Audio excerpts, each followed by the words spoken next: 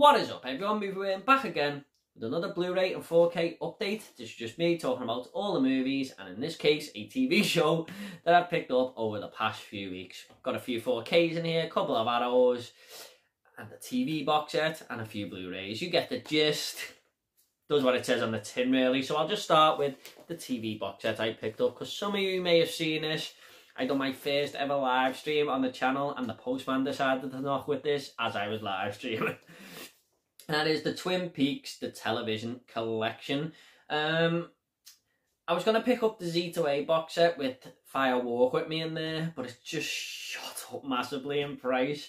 So I just went with this, and I thought I'll just get the Criterion of the Fire Walk With Me movie.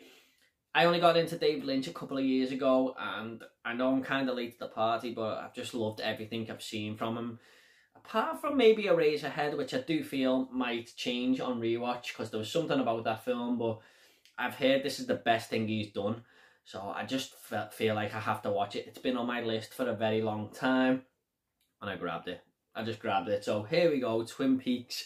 Hopefully I'll be watching that pretty soon. Really looking forward to it. I've heard there's a few unanswered questions in there. I don't know if the third series answers them, but that's just David Lynch all over, isn't it? Let's get to the 4Ks now. So this is Bong Joon-ho's masterpiece, according to some people. I'm not sure I think it's a masterpiece, but it's half genius. I really enjoyed the film. Winner of Best Picture, of course. This is a movie you're best going into blind like I did, because it's got everything in there, really. It's a really good concept. I just don't want to give away too much. If you have seen it, you'll know why. It's not unlike you've seen before, put it that way. But I highly recommend this film. I wanted it in the collection for sure. It's just one of them I feel like I should own. There's a black and white version here as well, which might be interesting to watch. Maybe that'll give me a different view on the film or whatever, but I thought this was a great movie and I had to have it. So yeah, foreign movies always do something a little bit different, don't they? Next up is Christopher Nolan's Interstellar. Now, I gotta admit, I did not love this film when I seen it at the cinema. It's the only time I've watched it. But how can so many people be wrong about this? I mean, I want to like it. I do want to like it. I just found it a bit of a struggle when I watched it. However, now I'm reviewing films and stuff and getting into as much as I can to know about films. I feel like I've got to give this another go. I've got to. I mean, if I don't like it second time round, fair enough. But I know Christopher Nolan's movies are meant to look great on 4K, so that makes me want to watch it even more. So I'm looking forward to a second watch. I just really didn't like the ending. I'm not going to say what it is, but some of you may know what I mean. I was just like, what's going on here? But I'm looking forward to giving it another go for sure, especially on 4K. Next up is a movie again that I didn't love the first time round, but I want to give it another go. And some of you might think I'm being grim here and a bit of a negative person, but I'm not like that at all. I'm not. I thought this film was good. I just didn't see the big hype about it. But that is They Live, John Carpenter's They Live, and this stars that guy off Hell Comes to Frogtown, who recently died, Roddy Piper, sadly. This is basically him going around with some sunglasses on, and he can see who is an alien or not, which I think is it's a good concept. I just think it could have been executed a little bit better there. But there's some fun moments in this. You all know that quote, I've come here to chew bubblegum and kick ass, and I'm all out of bubblegum. I did like that. That was great. But I'm looking forward to giving this another go. I am. I do love fun 80s cheese, you know. So, next up is A Star Is Born. Now, I done a collaboration with my friend John Perry from Mondo Chelovic Movies, and we both picked 5 great performances, and he picked Lady Gaga in A Star Is Born as one of them. And when we were talking about it, it just made me want to watch this film again, so I picked it up on 4K. I think it's a great movie. You know, romance and stuff isn't really my favourite genre or anything, but this has got a bit of drama and stuff in there as well. Bradley Cooper's brilliant in this alongside Lady Gaga. The both of them just work so well together on screen. And the fact that this was like her acting debut. I know she'd done some extras here and there, but she was amazing in this movie. She really was. Such an emotional film, and I think this has been done a few times, but this is the only version I've seen. I really enjoyed it. Had to have it in the collection. Next up is Pet Sematary. I own the original. I prefer the original, but I didn't think this was a bad film or anything.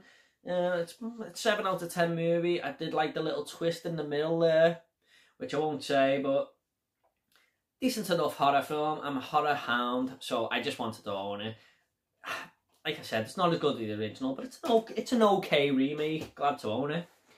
Next up is the third in M. Night Shyamalan's sort of dark superhero trilogy there, and that is Glass.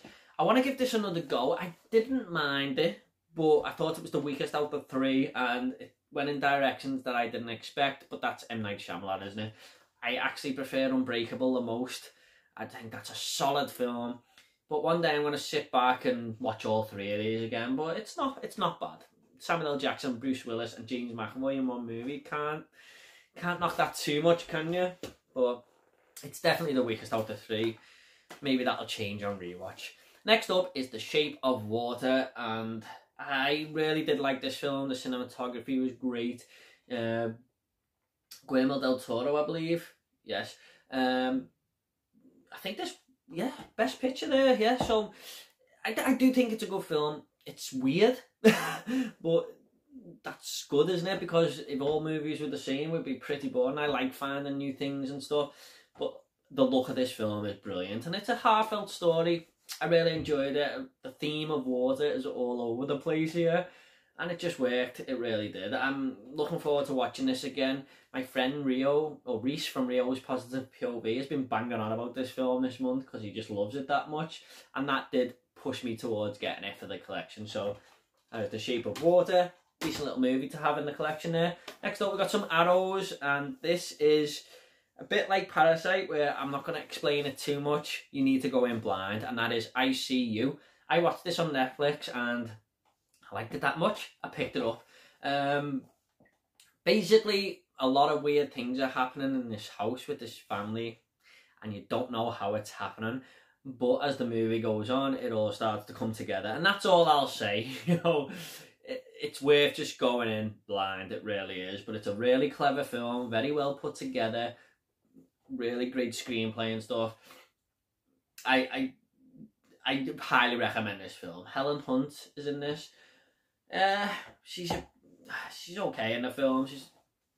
It's a bit of a weird performance actually, I feel, but Judah Lewis, who was in Summer of '84, and is it Strange? The Babysitter and stuff. I think he's a good little actor in, but I highly recommend this. It's a decent movie, it really is. Next up is one I watched on Shudder last week, and I just thought, you know what, I'm going to grab that on Blu-ray. And that is Edge of the Axe, a film I've wanted to see for quite a while now. I just needed a cheesy horror slasher fix. I just needed it. I hadn't watched one for a while, and I went with this because a lot of people rave about it, and it was good. I enjoyed it. It's nothing special. Some of the kills look a bit dodgy and stuff, but I had quite a bit of fun with this. I think I give it like 3 out of 5 on Letterboxd. So I grabbed it on Blu-ray. I've wanted to own this one for a while now, so happy to have it. Some funny moments there involving like an email. They're blown away by how email works in that film, and now it's just a click of a button, isn't it? Next up is Fright Night. Now, from a Eureka, I picked this up because I'd done a horror collaboration with my friend Bryn from Horror Hands, and we done our top 5 horror films of all time, and he picked Fright Night as one of his, so I watched it. I think it was on Prime, was it? I can't quite remember now. And it just instantly picked the Blu-ray off because I thought, I need to own that. It's one of the best vampire films I've seen. It's like a horror comedy. There's some funny moments in the first 30 minutes, but then it definitely leans towards horror. Chris Sarandon is a great vampire in this, and there's a young kid called Evil who had the potential to be the most annoying character I've ever seen, but he wasn't. He was the star of the show. It kind of reminds me of a film you could watch around Halloween. It's just got that 80s horror feel to it. I recommend it, especially if you like vampire films. It's decent enough. Glad to own that one. Next up is The Conjuring 2. I already own the first one, but I actually prefer this. The first one is definitely more jumpier and scarier, and I like the first one, I really do, but as a story, I just like this Enfield setting a little bit more. Vera Farmiga, obviously, is just great. I love her as an actress. She's brilliant, and she's no exception for her here. But this is a nice little slipcase, actually, if you want to see it, have a little look at that. But The Conjuring 2 is a really good horror movie story. It's not scary for me personally, but the story is where it's at here. Looking forward to the third one. I believe they're going to go down another real case that happened. So, next up is one that was sent to my friend Alex Hampton from film reviewer Alex. I'll leave his link down below, and that is The Lighthouse. And you know what? A lot of people hate this film. A lot of people love it. I'm definitely down the middle of the road, but I do want to rewatch it because I know there's something there that I did enjoy it. I just want to see it again because I've heard it does grow on you as well at times if you weren't sure the first time. But there's a mermaid moment in this that freaked me the hell out. William Dafoe, this is the best performance I've ever seen from him. He's a great actor. I've seen some brilliant performances, but this is the best I've seen him. Damn ye! Really, really good film. Really atmospheric. And that noise that was happening in the background every 2 minutes just added to the tension. And how alone these two were. It was just them two and this noise. So yeah, it was kind of creepy at times, I'm not going to lie. Next up is because of another collab I done with Moviebug, James Lack. Most of you probably know him. I'll leave that collab down below as well, along with Bryn from Horror Hands. And that is What We Do in the Shadows. Now, this is another vampire film, but this is definitely more comedic. Taika Waititi directs and stars in this. It's hilarious. It's one of the funniest films I've ever seen. Honestly, it really is. I've heard there's a TV show that I haven't seen yet. It's just about these 4 vampires living in this house. It's so damn funny, honestly. It really is. Like, it's like a mockumentary, basically. Taika Waititi gets up and says to the camera, "This is always the scariest moment of the day for me." And it's like 6 o'clock at night and he opens it to see if there's any light shining in. oh, okay, it's good now. And he calms down. It's so good, honestly. I highly recommend this film. Next up is Queen and Slim, one of the first films I ever reviewed on this channel. This is basically about a young black man played by Daniel Kaluuya who shoots a white cop, and the whole of the US are basically on their tail. Him and Jodie Turner-Smith's character, who've just gone on the first ever date, and they have to run away from the law, basically. And it's a really, really good film, really sort of like a Bonnie and Clyde sort of type vibe, you know. But you really get behind these characters and you just feel really bad for them. You really do, but it's a good movie. I recommend it. Next up is East is East, one I have not seen for quite some time, I'm not gonna lie. I remember thinking this was funny. The only part I can remember is where the young kid is getting an operation on his penis and the older sister draws this big massive penis and rips it in half in front of him and he starts crying. That's all I can really remember, but I do remember thinking it, apart from that, it was funny, but I just don't fully grasp the story too much. I can't, you know, I need to rewatch it, but that's to own it in the collection. Next up is Signs, another M. Night Shyamalan film, which I've just realised right now, and this is a decent sci-fi horror. You know, it's just about these crop circles appearing on this Mel Gibson's farm. Joaquin Phoenix is in this as well. This contains one of the scariest moments I've ever seen in a movie, one of the biggest jump scares for sure. You all know what I'm talking about if you've seen this, and it is so effective. But I like this film, so I have to own it in the collection. And last up, we do have one that was sent to me by Carl09, my friend Carl.